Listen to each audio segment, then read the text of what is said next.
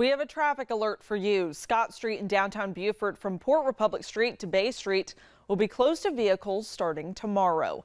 The city says this is to allow for the necessary water and sewer connections for the 303 Associates Beaufort Inn Hotel project, as well as relocating some current water and sewer connections for buildings on Bay Street.